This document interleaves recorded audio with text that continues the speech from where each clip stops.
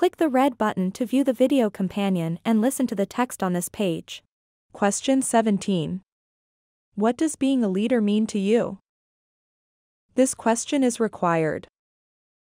In this question, we'd like you to share some of your ideas about what it means to be a leader. As we mentioned above, leadership means different things to different people. What does it mean to you? There's no wrong way to answer. You could share an experience from your own life, talk about one of your favorite leaders and why you like them, or include a quote about leadership and what it means to you. Or you can write something entirely different for your answer. Speak from your heart and let us know what you think. Share what being a leader means to you in the space below.